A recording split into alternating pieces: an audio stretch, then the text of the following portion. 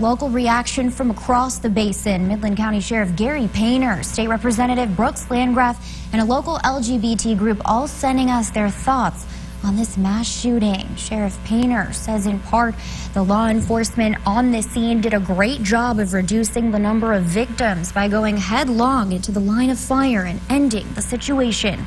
May God give the citizens of Orlando the comfort and relief to deal with this tragedy. And State Representative Brooks Landgraf sending us this statement tonight.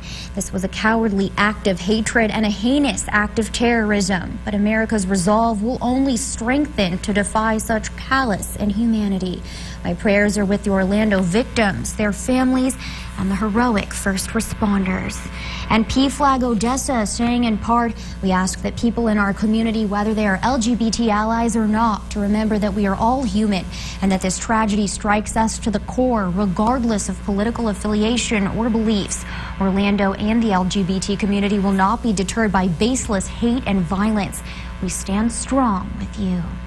And after this mass shooting, an immediate need for blood donors. Hundreds of people in Orlando responded. A blood center in Orlando says their website crashed because so many people want to donate. You can see hundreds of people standing in line at the blood bank. According to the Red Cross, blood donors must be in good general health, must be at least 17 years old in most states, including Florida, and must weigh at least 110 pounds. And back here in the Basin, local blood banks aren't as busy and worry about the shortage. Local 2's Lupi Zapata spoke with United Blood Services in Midland about the current need for blood here in our area. And he's live in the newsroom for us tonight. Lupi? I met with blood bank staff that tells me if a tragedy like the one in Orlando were to happen here in the Basin, that we wouldn't be prepared.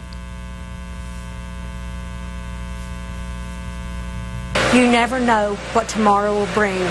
Donate today so that we'll have it on the shelf tomorrow. Being prepared for the worst.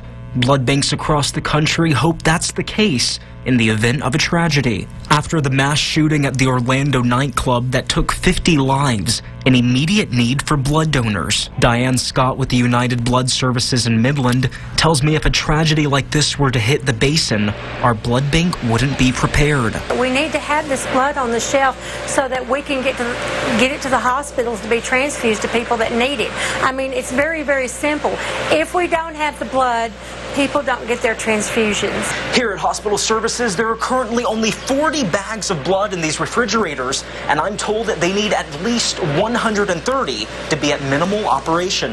If everybody donated 3 times a year, we wouldn't have a shortage of blood. But that's not always the case. When tragedy strikes, blood banks see an increase in generosity. I started the day after 9/11, so you can imagine how I felt that day, the very next day. It was amazing to me of people coming out and donating. She says there are times when they've needed the blood and didn't have it. And we had the tragedy in November at the train tracks. I mean, there's been tragedies during this time that I've been here that things have happened when we needed the blood and we didn't have it on the shelf. Blood Bank says to avoid these shortages, they're trying to make donating as easy as possible by having a pre-screening process available on their website to help save time. Reporting live in the newsroom, Lupi Zapata, Local 2 News.